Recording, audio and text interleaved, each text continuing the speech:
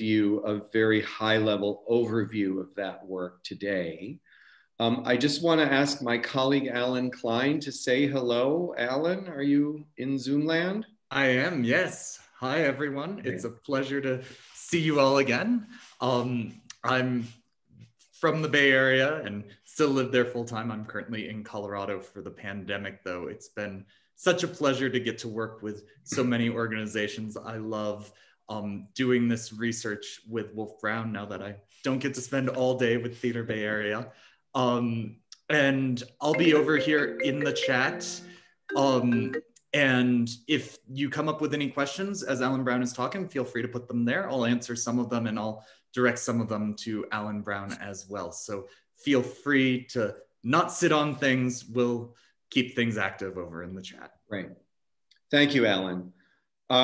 So many wonderful names and faces on this call. I wish I had time to greet every one of you, but I don't. So we're gonna just dive in. I'm gonna share my screen and kind of dive into the results. So for those of you who are already familiar with this study, I apologize. I'm going to give a little overview for those on the call who are not familiar with the study, just to kind of set things up. So back in March, when COVID hit and close downs happened and we were in the throes of figuring out what to do, it occurred to me that we would need a mechanism for hearing from audiences about how they feel about coming back. Of course, at the time, we had no idea what the epidemiology would look like. But after an unsuccessful attempt at getting funding from a big national foundation, I just decided that we really needed to kind of go it without sort of a centralized funder. And I think in retrospect, that worked out really well. So in the first phase of research, which wrapped up in December, we had 22 partners like Theater Bay Area. Most of those partners were regionally organized. And you can see the cities there, several cohorts in New York, 2 cohorts also in Los Angeles and other cities. There's either a service organization or a local foundation funder behind each of those cohorts, or both. And then we had a couple of disciplinary cohorts, a big cohort of performing arts centers, and I'll be sharing some of their data with you today just because it's the best sort of national cross-section we have. There's about 30 to 35 performing arts centers in that cohort, and they were deploying the survey twice a month.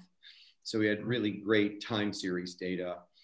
A small cohort of orchestras, and then a couple of international cohorts, which is really helpful because the COVID situation obviously was so different in other countries, especially Australia and Norway, that we were able to welcome them into the survey. FYI, back in March, I called up Sunil Iyengar at the National Endowment for the Arts, said, Sunil, got an idea for an audience study. And he said, great, Alan, apply for a grant and we'll let you know in 9 months. And in Australia, we have a wonderful research partner there, Tandy Williams. Her firm is called Pattern Makers. And she had a commitment from the Australia Council in 5 days for national deployment of the survey. So that's just a different situation in different countries. But that gives you a sense of the scope of the study. The methodology was very simple, is that all of the participating organizations in all of the cohorts, which amounted to almost 600 individual organizations, sent out email requests to samples of their patrons asking for cooperation with the survey. So in most markets, we did a deduping exercise so that people would only get one invitation.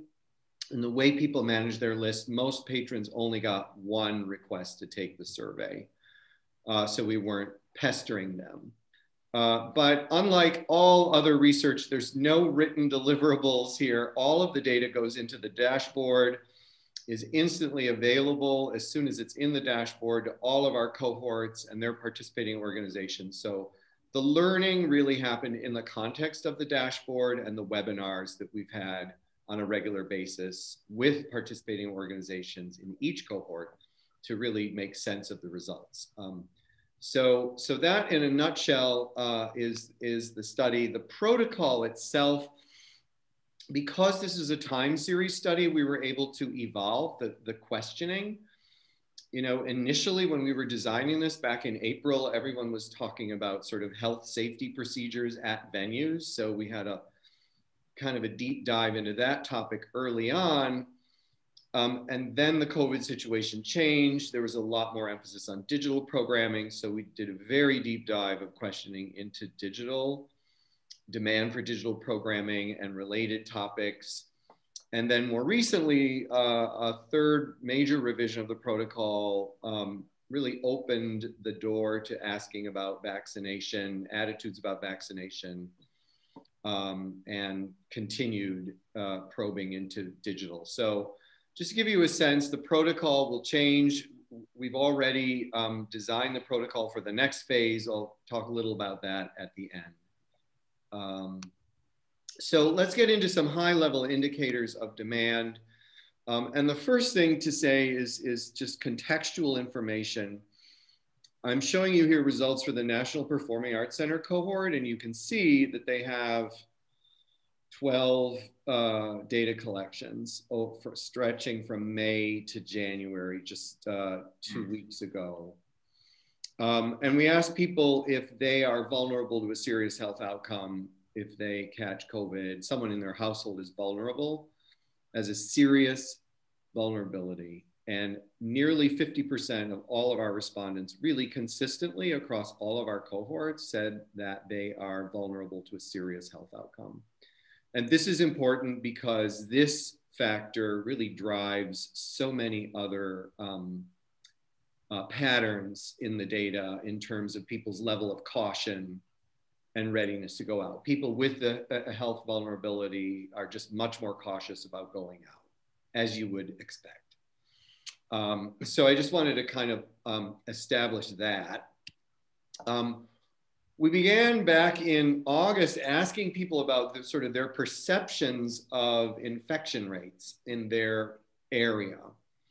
And it turned out this was a really interesting sort of leading indicator because back in the summer, back in September, things were getting much better, at least in some areas. And you can see here the percentages of people who believe that the infection rates are decreasing in their community went way up. So there was more optimism.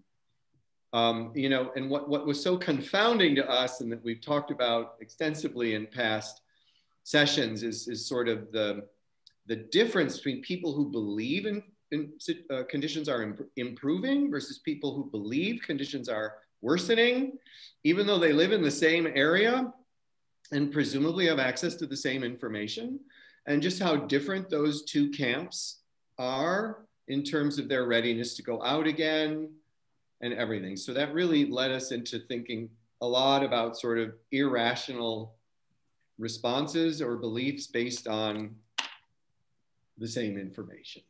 But so you could see here, things obviously got much worse when the big surge hit in November and December. And nationally, at least with the Performing Arts Center aggregate, we're starting to see a turnaround, at least people believing things are stabilizing. I mean, still most people believe things are getting worse. This is the picture for the Bay Area. We have just 3 data points here for August, September, and November. And you can just see the extraordinary turnaround. I don't need to explain that to you. You're all living through that in terms of worsening conditions. I'm happy to hear that things might be opening up a bit out there. We asked people their comfort level attending a range of different types of cultural facilities, assuming they were open and following guidelines for distancing and mask wearing. And the comfort level with large venues just really didn't change much. for 8 months, much to our chagrin. And generally our whole experience with the first phase, we set up this elaborate system to detect trends and change, and actually not much changed.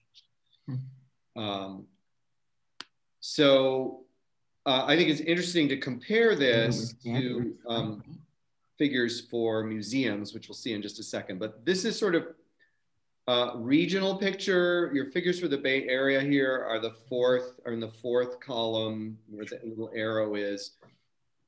Very low comfort level. This was as of November 16th.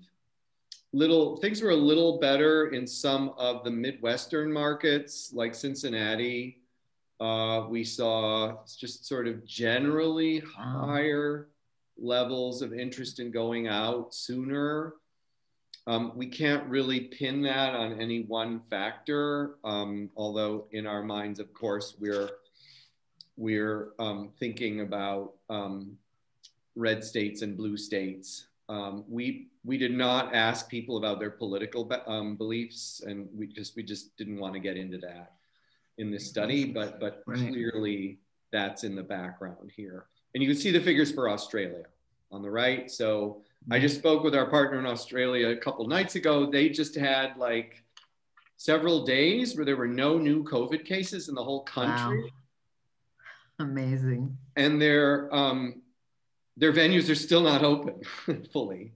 And they're still mandating masks and distancing. And they have no new COVID cases. So I just thought that's an interesting data point. Here's the data, same question for just how comfortable are you walking around museums? And just, categorically higher levels of comfort in spaces where people can control their proximity to other people. And, still kind of around average. A lot of people are not yet comfortable even in museums, but it's just categorically more comfort than large performing arts venues, which I don't think is a surprise to any of you. We also questioned around size of venue or seat count, and if that had an effect on people's perceptions of safety, and the answer is yes, a little. People were more comfortable in smaller spaces, or at least with fewer people. That was pretty clearly communicated to us, and it was even more pronounced in Australia. So I just wanted to paint a picture. There's some differences here in terms of venue size and type of venue. This is the very big picture. Again, the National Performing Arts Center cohort results, conditions for return. And what's interesting here is the yellow bars on the bottom of this chart show the percentage of people who say they're ready to go out as soon as it's legally allowed. And that reached, that was going up over the late summer. It got up to 27% on this cross-section of performing arts centers. Of course, there were big regional variations. This group of performing arts centers includes some in Florida, Orlando, Tampa, as well as Texas and other cities. So it's quite a diverse cohort. But you can see what happened in, as news of the vaccines started coming out in November, and then the rollout of the vaccines, and we started learning about the Pfizer and the Moderna vaccines and how efficacious they are and how safe they are. The percentages of people saying they were waiting for a vaccine just went up. And this was the case really in all of our markets. But interestingly, the percentage of people who said they're ready to go out now actually stayed consistent. And what happened is people moved out of those middle cohorts of say, I'm waiting for treatment options, or I'm waiting just for the levels of infection to drop naturally, which just isn't going to happen in our country, unfortunately. So this was the very big picture. This was the picture for the Bay Area of the same question. Generally on the coasts, we saw just more caution New York was early traumatized by COVID, and we just saw an order of magnitude more caution in our New York cohorts. And similarly, it happened a little later, similarly in Los Angeles and San Francisco, where we just had, almost half of everyone saying, I'm not going out until I'm vaccinated.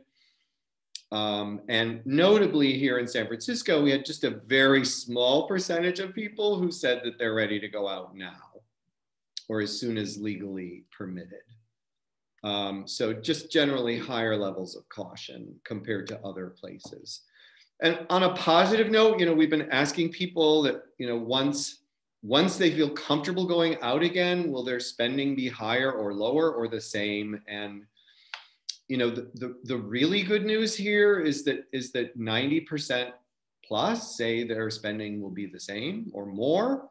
And actually in this sample, we actually saw a bump up in the percentages of people who said, I'm going to spend more than I used to. And I'm just sensing, just in the last sort of month or so, through open-ended comments, just the feeling of people getting very anxious and eager to go out again, more so than before. So let's keep that in mind, that our market, notwithstanding all the sources of caution, all the reasons people won't go out, that they actually want to go out and they want to spend as much or more than they used to, if we can figure out how to make that happen. So moving on, we also explored digital content in quite some detail. I can only share bits of it with you now, but overall, we saw about a quarter of everyone saying digital content's really not for me. And one of the sort of interesting byproducts of all this research on digital was just people articulating exactly how much they value live experiences. We have just overwhelming amount of comments and open-ended questions about just how much people value the live experience. So that being said, we had another sort of quarter of people saying, yes, I'm actively looking for digital programs. And then a big 50% saying I'm selective. I'm kind of trying it out. I'm seeing how it goes. And of course, the overall picture here is one of really an emergent marketplace for digital programming. People are discovering different kinds of digital programs. They're seeing what they like, what they don't like. And there's just a world of possibility out there for them. The people, remember we said, were vulnerable to a serious health outcome. They're more likely to be actively looking for digital programming. This is why digital programming is obviously so important in engaging your most loyal patrons. Obviously, digital programming can also engage new people and people who don't even live in your marketplace. And there's a lot of that going on right now. But initially, the people who are most loyal and the people who are most cautious about going out again are saying they're more engaged in digital content. I just give you two examples. This is Philadelphia Orchestra. This is seven deployment dates just for the Philadelphia Orchestra. They have been very active producing digital content. They have a digital stage platform where they're selling tickets to individual programs. I think they're charging $15. And they're going great guns with sales. Actually, we did some focus groups for them last couple of weeks ago, which was fascinating. People really explaining the role that digital programming will play in their life, even after live concerts come back. But they just had very high percentages of their patrons saying, I'm actively watching out for digital programs, and just compare that to the Nashville Symphony. They're not so active with digital programming. They're not producing digital programs like some others. And so, this just says again that in our field, demand and supply have this unconventional relationship where supply actually catalyzes demand. And we can lead people into artistic experiences that maybe they would not necessarily choose. All right, so moving on, like who's paying for digital content? We've sort of gotten into that a little bit. And we're seeing here 40 to 50%, the gray bars at the bottom of this chart are just people who did not watch in the last 2 weeks anything. The yellow bars are people who watched but did not pay, and the green bars are people who watched and paid. Now, I don't really have good time series data on this question, but I do believe these figures are going up slowly as the percentages of people who are learning to navigate paywalls, learning to get comfortable with connecting through their home audio system or computers to platforms. So a lot more to discover here. We asked people, how did you pay? If they paid, how did you pay? And most people are saying they're paying a one-time fee or making contributions. And I can't tell you which actually yields the most money. Maybe some of you know that from your own experience, but those are the two sort of dominant modalities. But a significant portion of people are also saying they're paying subscriptions for digital, or it's tied to a minimum annual contribution. I've also seen that. Don't have time to go into a lot of this, but we explore the idea of live streaming versus produced video content.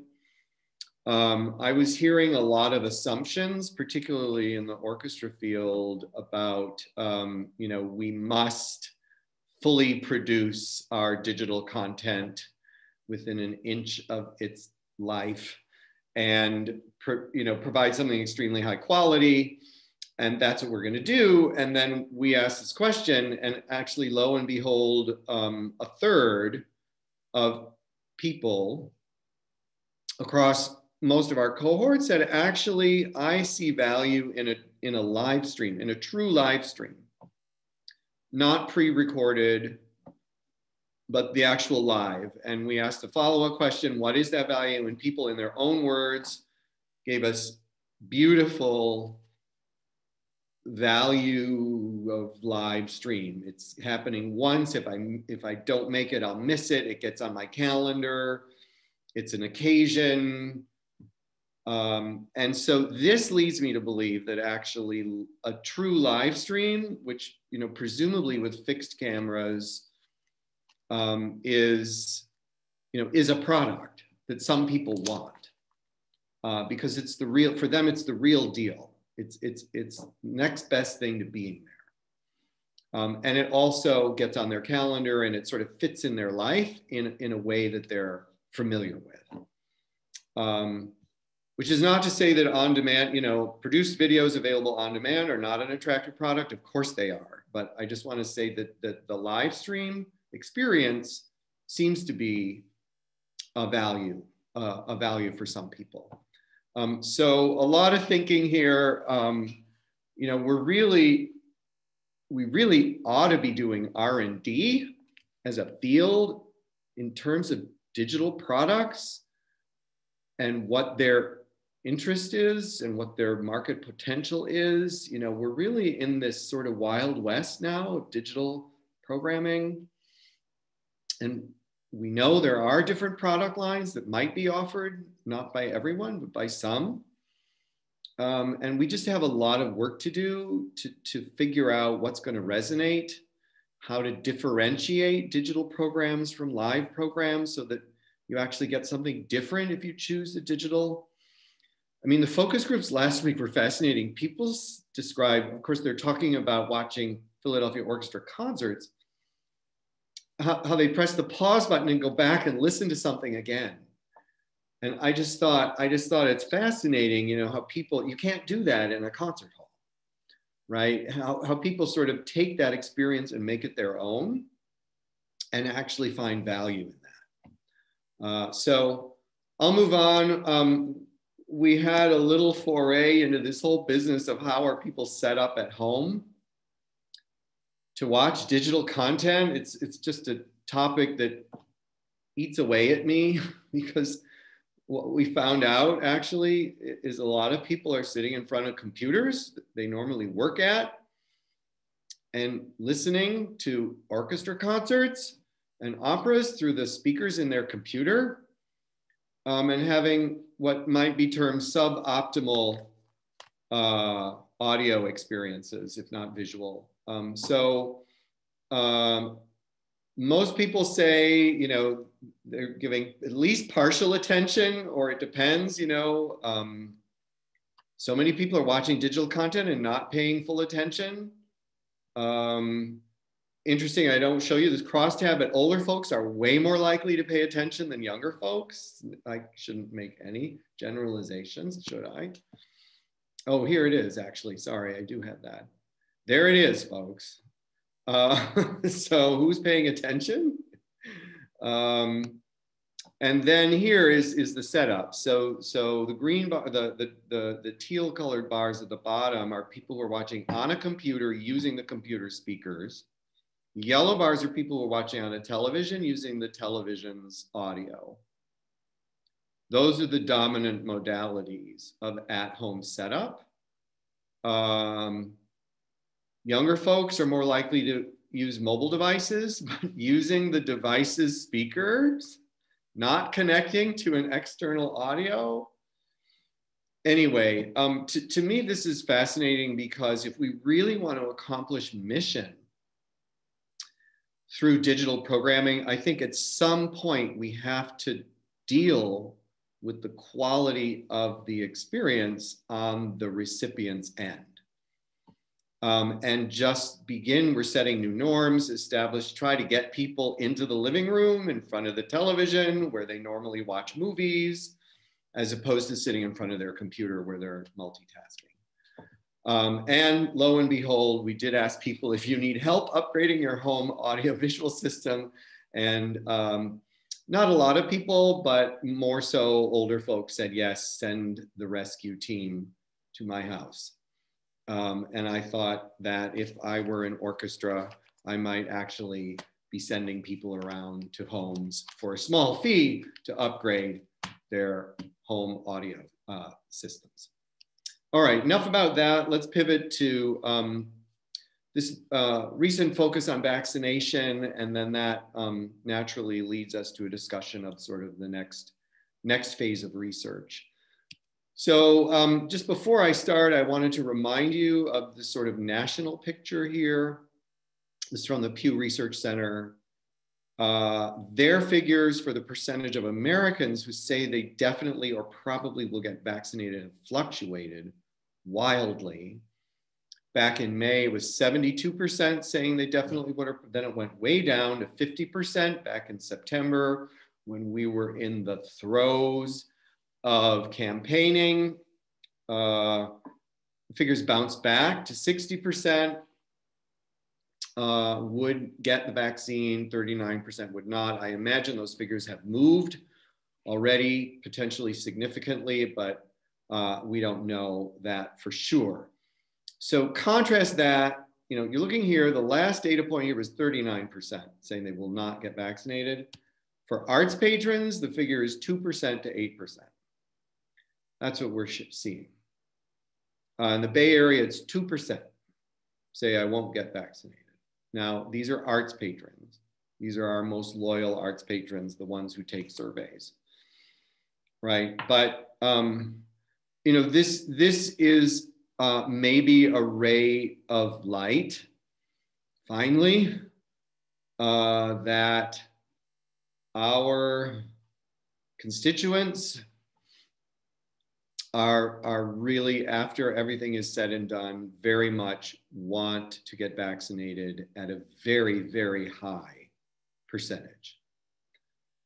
So that, you know, I think is at least partially gratifying. Of course, what we have to be concerned about are success with vaccination in the general population, because that will drive public policy when our venues open.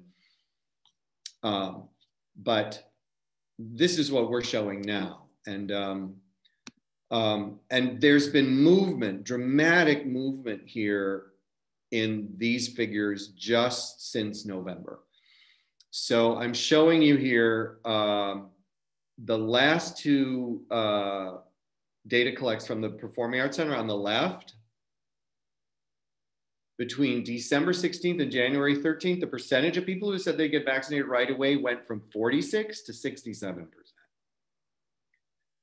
The next set three are New York cohorts from November, December, January, and you can see the pattern, right? So that just tells me that attitudes about vaccination are so fungible. And are changing. People are vulnerable to being influenced by good information or by social reinforcement, whatever. So even amongst our folks, there's been this dramatic shift in the last 2 months about feelings about vaccination. Now, there's still people who are concerned about vaccination in one form or another. They want to wait, they're in wait and see mode. But I think the concerns over side effects, concerns over efficacy have diminished greatly already.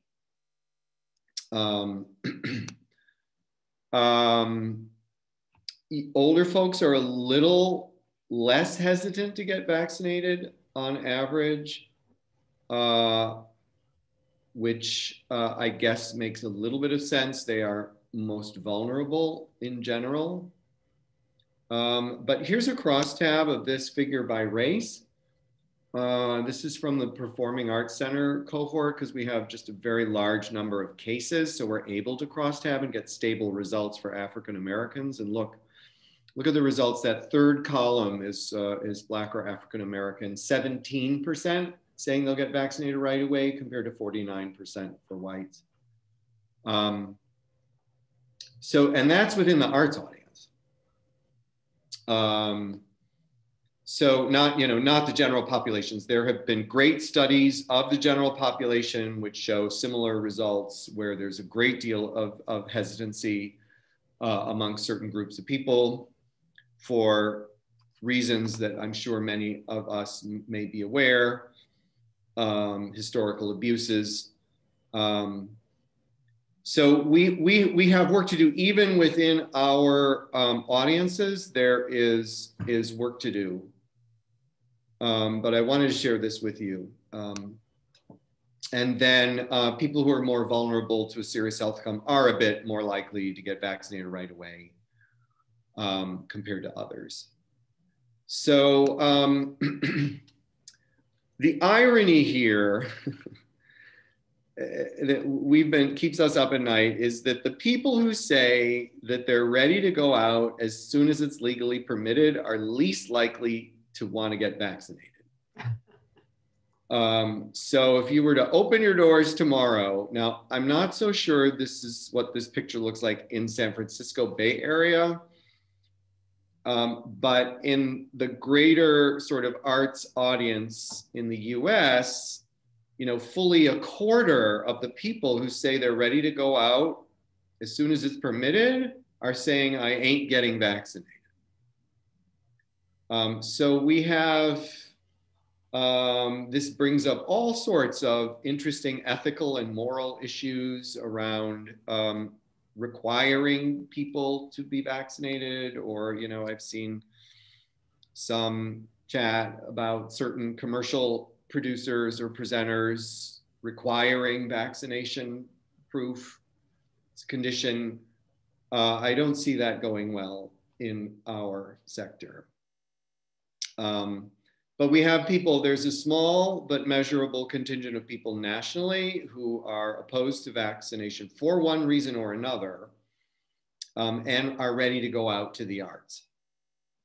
And then we have this quandary of a post-vaccination lag, which is people after they're vaccinated not being ready to go out yet. Many people are. They say they will be ready to go out right away as soon as the vaccine takes effect in their bloodstream. But large percentages saying, I'm going to wait to see how it goes. And just the more we think about this, there's going to be this period of during the vaccination campaign or rollout where, you know, even within the same household, some people are vaccinated, other people are not. Certainly within social groups, some will be vaccinated, others will be not. And so there's just going to be this period of adjustment where some people will be vaccinated and many others will not be, and people are just going to wait. So hopefully there won't be too many people who will wait a very long time, you know, but all of our data suggests that there are some people who just won't go out until there is no risk to them. And of course, no risk is, you know, a mirage, right? So here's the off-ramp, you know, we're here. We're in the middle of a terrible surge. You've experienced almost the worst of it with your neighbors down in LA. But yet there are people who are ready to go out as soon as it's permitted. We know there are people who will get vaccinated as soon as they can and be ready to go out if they could. Then we know people who will get vaccinated and wait. And we know there are people who will wait to get vaccinated a little while and then go out when they're ready. And then at the end of this, of course, the people who really just, you know, won't go out until there's no risk to them. And I honestly don't know what that satisfies their concern. I think it's a vaccination followed by an antibody test proving immunity. But right now, we don't know if the antibody tests can be used to certify immunity after vaccination. I think that's still an open question. But I do think there will be some people who will need to go that far to before they're ready to go out again. So that's, you know, the faster we get down this pathway, the better. And, you know, it's just clear, at least in our country, unlike Australia and New Zealand, we're just not going to manage down COVID through good public health policies. That time has passed. And vaccination is our only ticket in combination with health safety measures that you all think about all day. So, you know, all of this just leads me to kind of wrap up and get to some of your questions and comments here of what can we do as a sector to contribute to discourse on health and risk and the effects of our decisions on others. I happen to think there's a lot we can do artistically and through our educational apparatus to contribute to this monumental public health challenge that stands before us right now, right? Our future as a sector depends on getting to herd immunity, not just in our theaters, but in our communities. And so I provoke all of you. Of course, I have to show Elvis Presley here. I wish I had other pictures of, you know, other celebrities. Like I wish Liberace did a polio vaccine and I could show him here. But, you know, you can scan in your favorite celebrity here. And honestly, I do think celebrities will need to play a role in this because they're so influential in our culture. This might actually be something useful that some of the Kardashians could do, is to advocate for vaccination. But we as a sector obviously can go, you know, we can do things that PR and advertising can't do. Is we can raise up dialogue in our communities without being judgmental. And I think that's what's going to be needed. So I just encourage you think creatively and to collaborate as much as you can. I know there are actually a number of theatrical works on, particularly one around the Tuskegee syphilis experiment, and there are others on medical research. So I know there are artistic works out there and new ones to be created. So that's an overview of everything. Obviously, we turn the corner now, and where I think we're going here is to be in a position to closely monitor success with vaccination. So we're going to see things move now. Not right now, but in another couple of months. And I think we want to be in a position where we're able to say to our patrons, look at our great success. We're on track to get to 90% vaccination.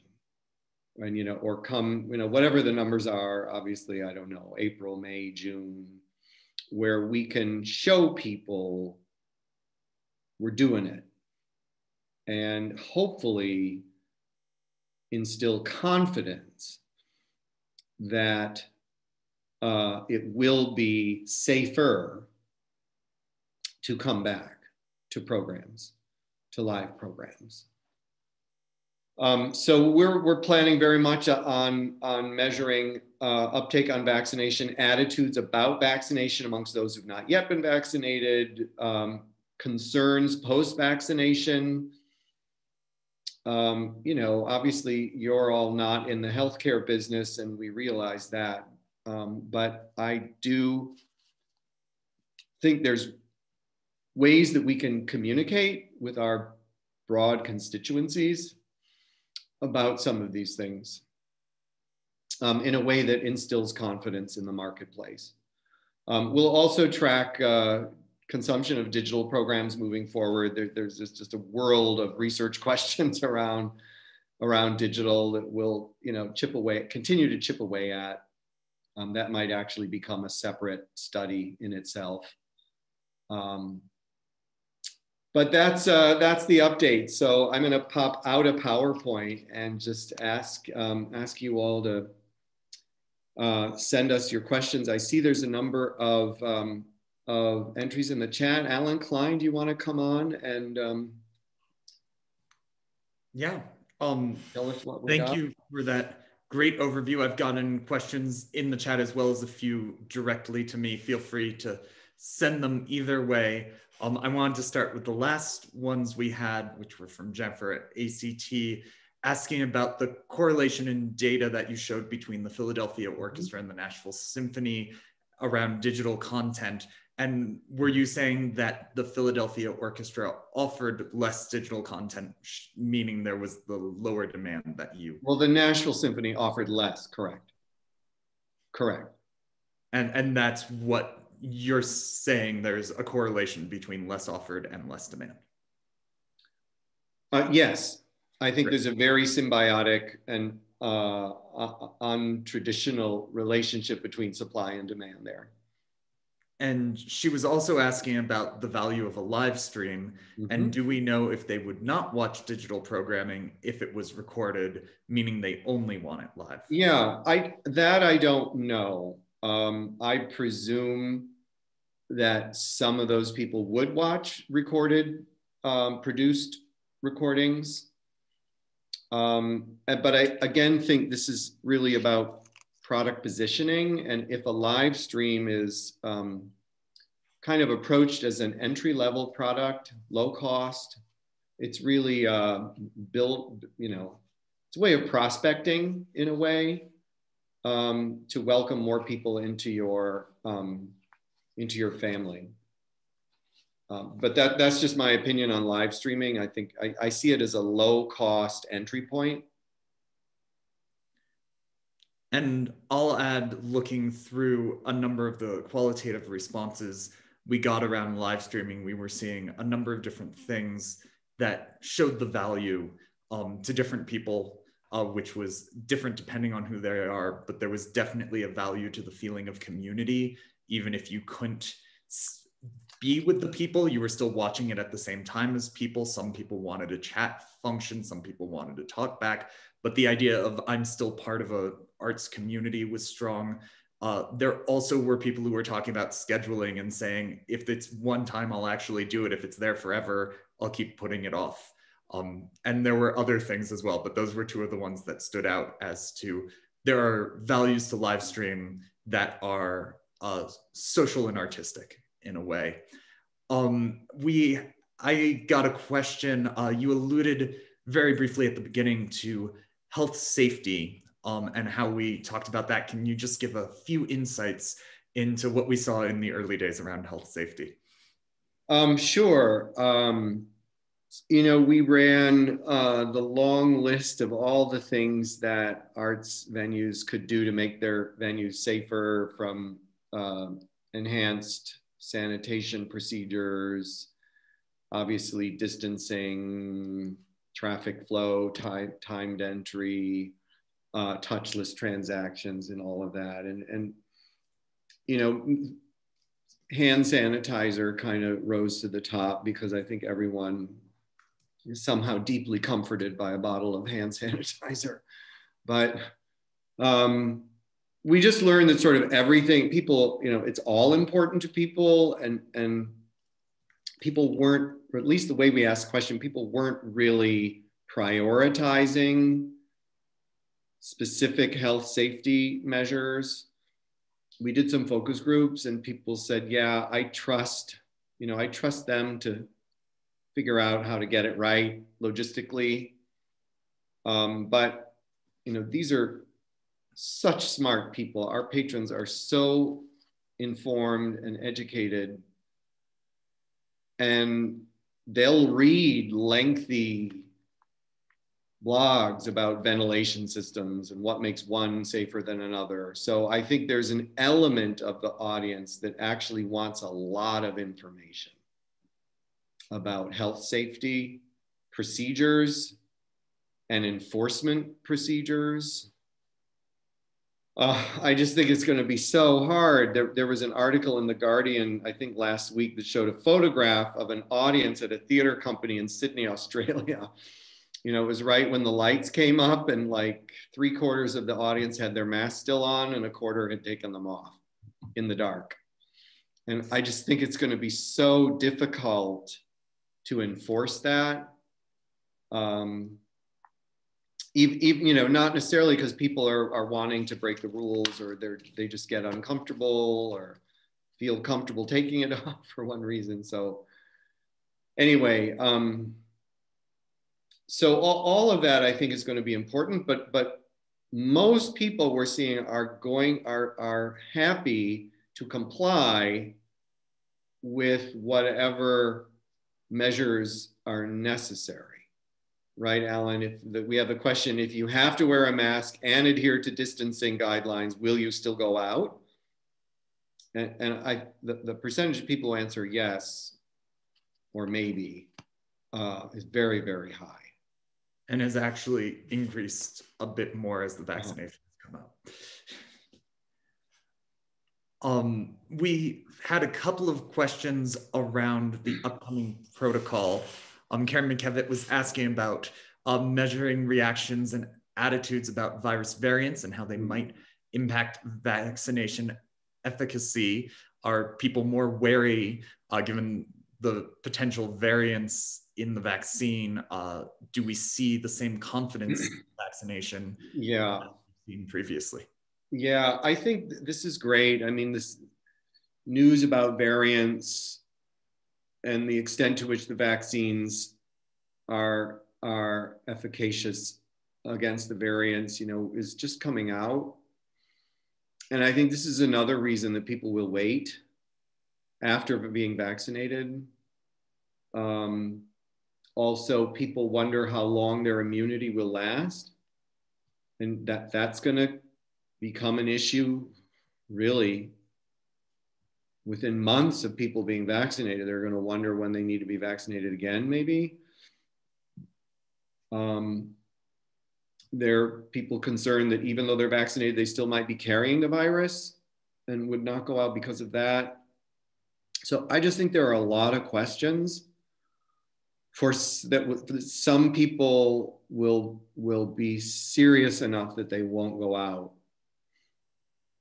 And it'll be a gradual, hopeful, as we learn more, a gradual lifting of those concerns.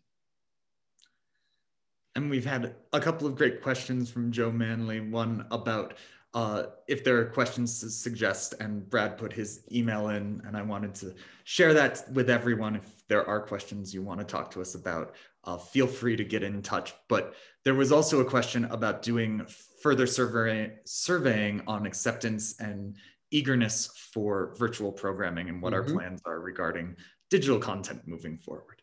Yeah, great. Great topic. We're always thrilled to have suggestions. It's just such a huge topic.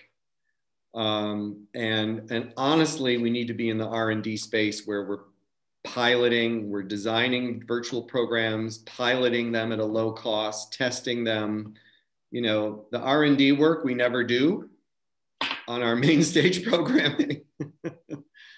Because we just don't know necessarily what's going to resonate.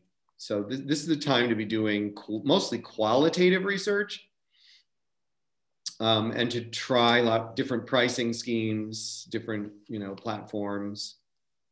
But we got to work together to figure this out. We can't all try to do it ourselves. It's just not gonna work that way.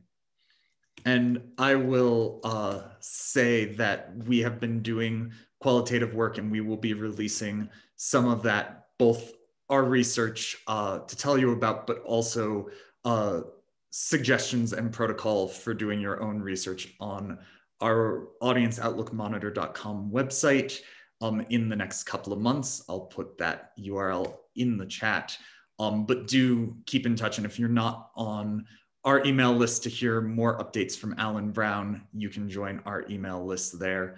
I had one more question I want to ask you, Alan, before we get going, which was about age. We know the pandemic affects people at different age groups. Have there been any additional variations that you've seen in the data based on age of respondents?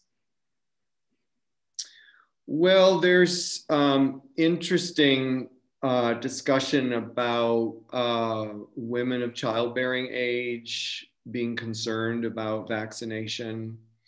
I think we're seeing some of that in our data. Small percentage, but it is 5% higher than none. So that's the one other exception. Great. Thank you. And thank you everyone for joining us and sharing all of your questions. If you have additional questions, please always feel free to reach out to us. One of the goals of this project has been to make this data as accessible as we can and help the field grow in general. Kim has helpfully posted a Google form so that we can send you the recording and slide deck. So please do keep in touch. And as we figure out the next stage of this, we'll be in touch with Brad, who will be spreading the information out to the Bay Area at large so we can keep sharing what we're learning in this absolutely unbelievable time. Yeah. Thank you, everyone. I appreciate so much you taking the time out of your busy day to listen in and hang in there. And hope to see you all soon. Take care. And thank you to Brad and everyone at Theater Bay Area for making all this possible. Thank you. Bye. Thank you.